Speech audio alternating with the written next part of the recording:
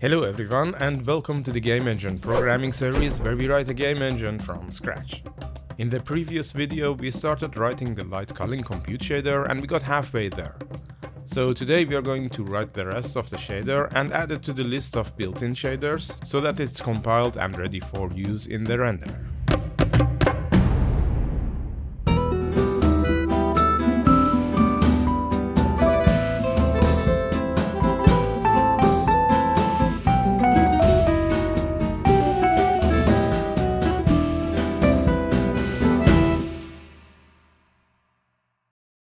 I'll start by explaining the intersection functions so that we understand the shader code that I'm going to write next. Consider a plane with normal n and distance d from the origin. We define the space where the plane's normal is pointing towards as the positive half space of the plane. Everything in this space is in front of the plane. The objects here are also said to be outside the plane. In the opposite direction, we have the negative half space, where the objects are inside or behind the plane. In order to determine if a sphere is outside or inside a plane, we first project its center point onto the plane's normal vector. This is a simple dot product that returns a scalar value, which is just the distance of the projected point from the origin. Subtracting the plane's distance d will give us the signed distance of the sphere's center from the plane. If this distance is less than -r, where r is the sphere's radius, then the sphere is fully inside the plane. Note that we can test if a point is behind the plane using the same equation if we set the sphere's radius to 0. We can write this equation as a function in our hlsl code and use it for intersection testing with frustum planes. We already defined plane, sphere, and cone data structures, and we can use them in our functions, which we are going to add in commonfunctions.hlsli. The code that we are going to use is already written for us on this website, which we are using as the source for our base implementation. So we can go ahead and copy some code over to our shader file. The first one is a function that determines whether a sphere is inside or behind the plane. We only have to change some notations. As I just explained, we say that a sphere is inside a plane if it's fully in the negative half space of the plane. Then we can use this function to test the sphere against each frustum plane.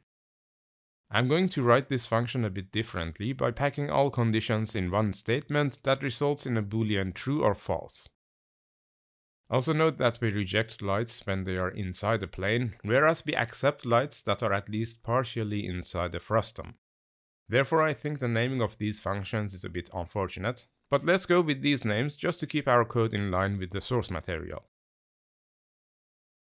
So first, if the sphere is fully behind the near plane or fully behind the far plane, we return false.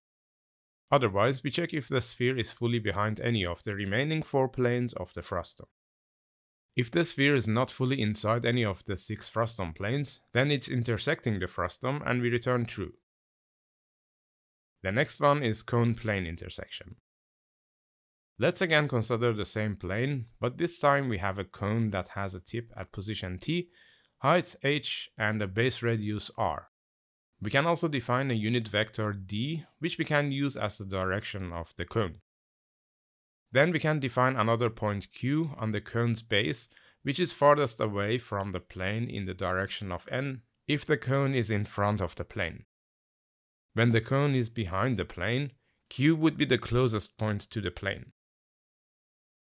The cone is inside or behind the plane when both t and q are in its negative half space.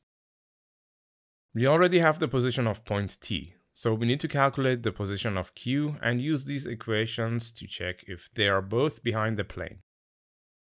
The first step is to acquire a vector that is perpendicular to both plane normal and cone direction vectors. We can get this from the cross product of plane normal with the cone direction. In this presentation, this vector is coming out of the screen towards your eyes. Next, we calculate a second vector that's perpendicular to this cross product and the cone direction, which is again calculated using a cross product. We call the resulting vector m.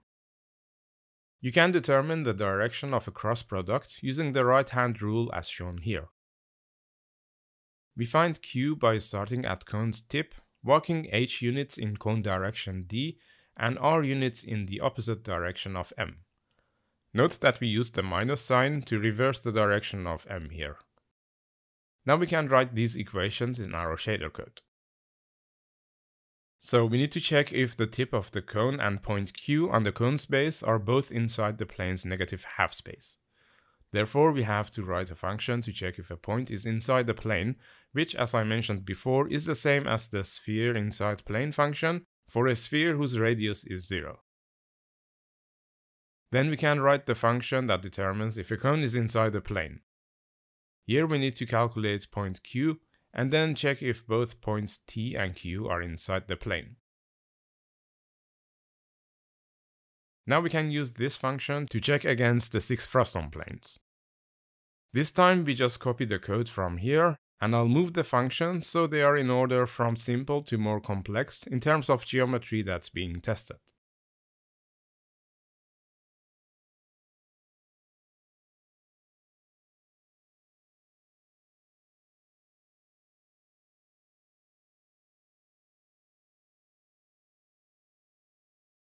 Now that we have our intersection functions ready, we need to define a light type enumeration, which I'll put in a new shader include file. I'll name this file commonconstants.hlsli.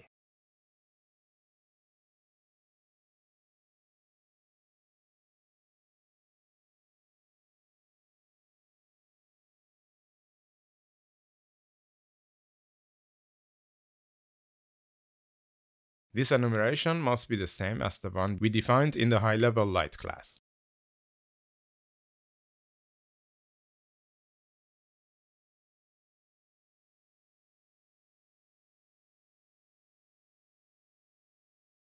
Now we can write the light-culling section of the compute shader.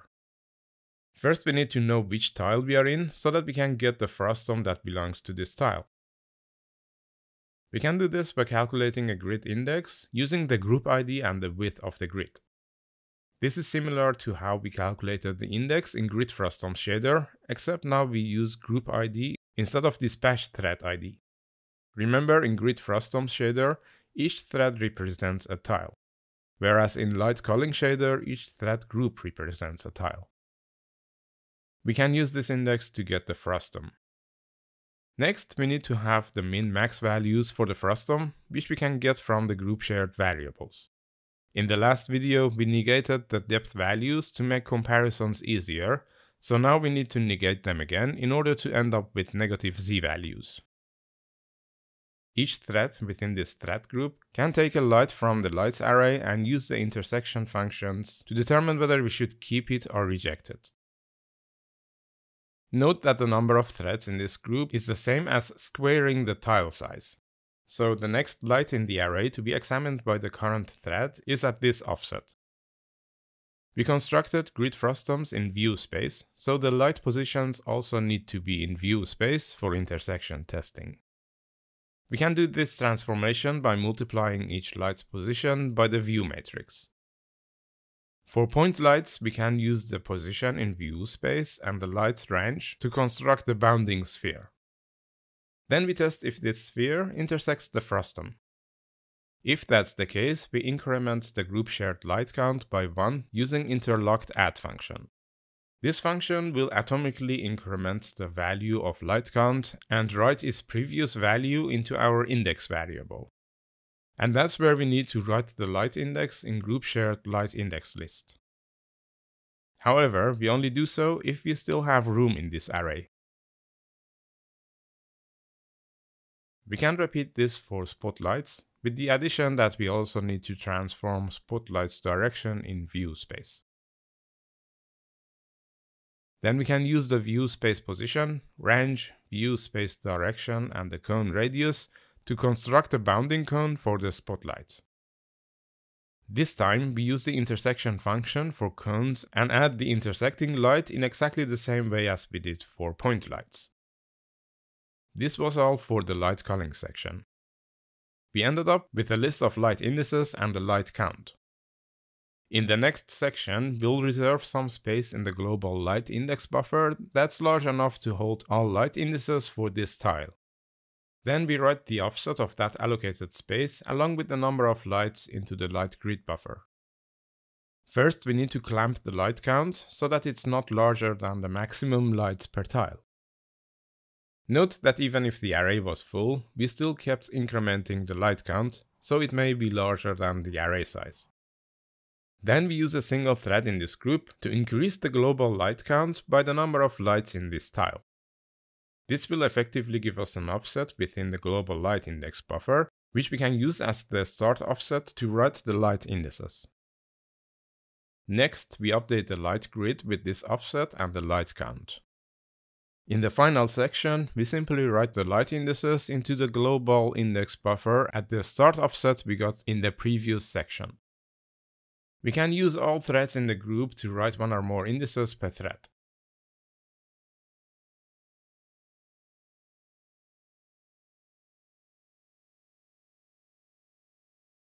This concludes the light-culling compute shader.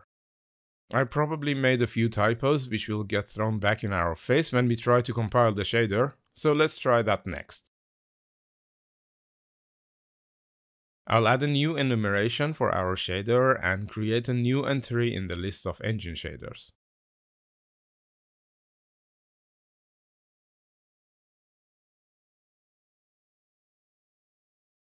You'd like to define the tile size if we are compiling either the grid frustum shader or the light-culling shader.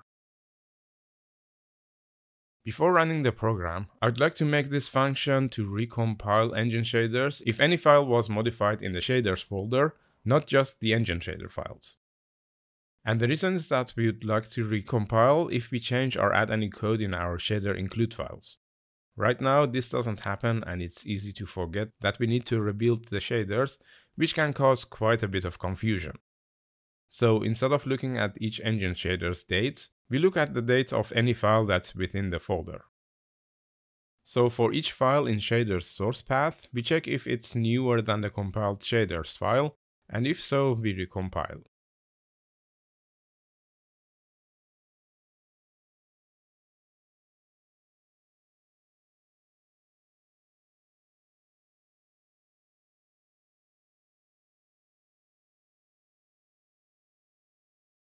Okay, bug fixing time.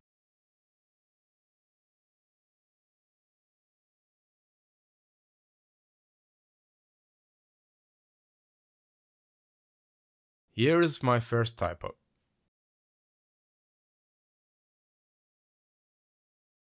If we want to define variables of the same type on the same line, we need to use comma.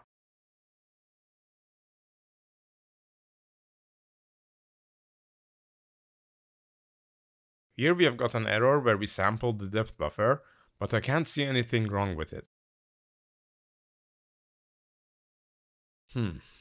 Let's skip it for now and move on to the next error. Here we need a period.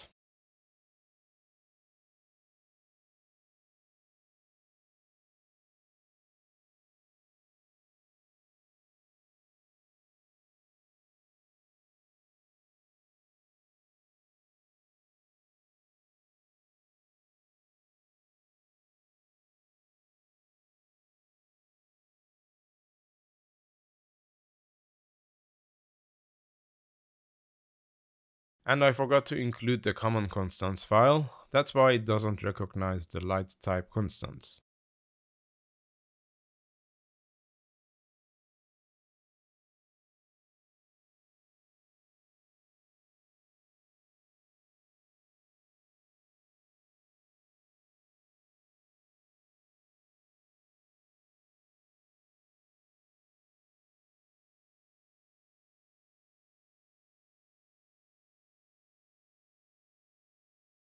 So now all errors are gone except the one about the texture 2D sampling, which I don't understand.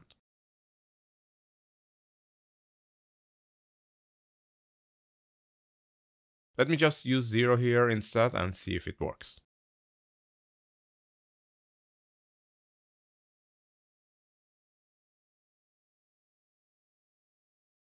Well, that looks okay to me.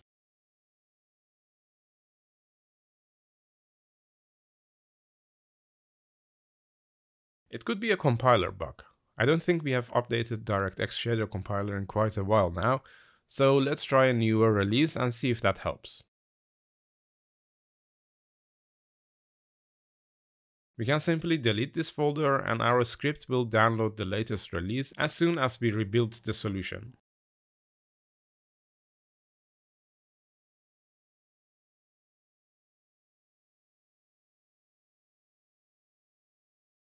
And it worked! So it was a compiler bug after all. Awesome. Now, while we are here, let me also update to the latest Agility SDK.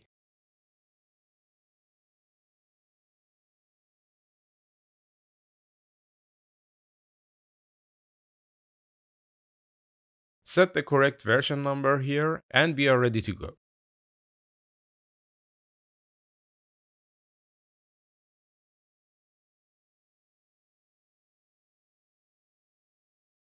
Great! Now that we successfully compiled the light-culling shader, we can try and run it. In the next video, we are going to set up the buffers in the C++ side and write the code that will dispatch the light-culling compute threads. As always, thank you so much for joining me, and I'll see you next time. Thanks for watching. If you like this video, please feel free to like and subscribe. If you join me on Patreon, you'll get access to the code on GitHub, so you don't have to type everything over from the video. Plus, there are also other nice goodies and rewards exclusive to my Patreon supporters. Please use the link in the video description to check them out. I hope to see you next time. Until then, take care and happy game engineering!